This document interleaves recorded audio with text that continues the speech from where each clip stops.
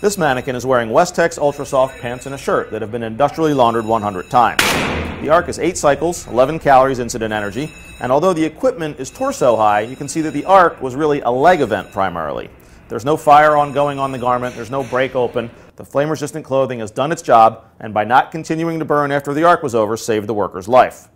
Our firefighter comes into the frame and turns the mannequin, and you can again clearly see no break open and no significant damage.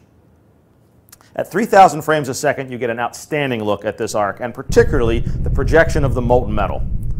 There's a significant volume of metal thrown out in the early going, and then a little bit later, a lot more, which is going over his shoulder.